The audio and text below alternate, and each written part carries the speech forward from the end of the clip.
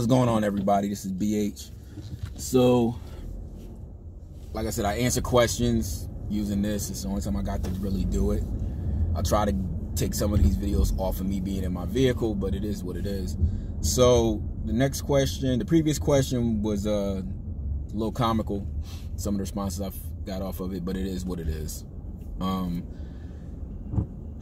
someone asked me, like, this for some reason, this is a repetitive question that I get, and that's the questions I'm answering. Is someone asked me, like, how do I finance my hobby? And a lot of that has to do with what level you want to be in. If you just want one animal, it's not a question that really needs to be answered. Do the best you can, and I'm just going to say that. We always want to try to practice premium care, but, you know, it's all about how open that individual is and what their budget is. Once you start getting the animals over, I'll say 8 inches long, that's when you start getting into needing larger enclosures and things like that. And I'm going to say 8 inches because why not give them the best that you can? Reptiles shouldn't be kept in aquariums. Everybody knows that. Everybody has a counter argument that's counterintuitive to what we're trying to achieve, you know, as a whole in the hobby. You know what I mean? So the thing is that being said, I'm not even going to touch on that. But when it comes down to financing, what I tell people is either you could put money to the side and get what you actually want. The worst thing you can do in this hobby is go to an expo and just grab anything.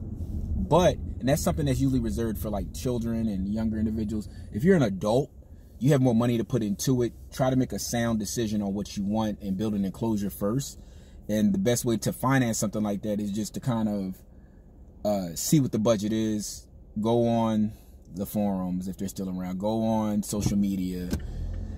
Ask around.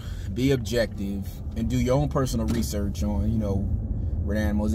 If you do your independent research, that usually tells you what the costs are going to be. If it's an animal that requires high humidity, you're going to pay some money.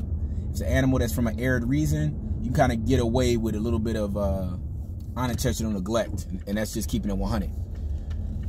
If someone's new to the hobby, I'm going to tell them initial investment $200, $250. That's lights, you know, enclosures, the whole nine. They have a lot of, you know, you kind of want to go PVC level enclosures.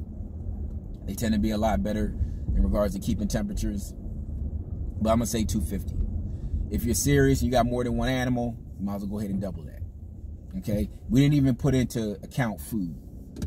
So here's the thing. When I first started out, even when I was bringing in whatever amount of money I was into the household, you know, I still grabbed like a little side gig. And I was trying to do an acquisition. So I just grabbed a little side gig.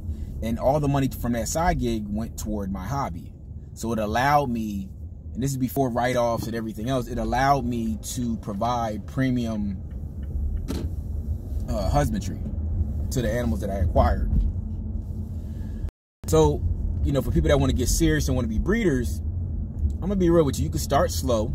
There's a lot of guys out here that are good at giving advice on starting slow. But you got to have some sort of budget. You got to have enclosures to put them in. So I'm always going to say $250. I'm going to say finance it with money that you're not using for your household.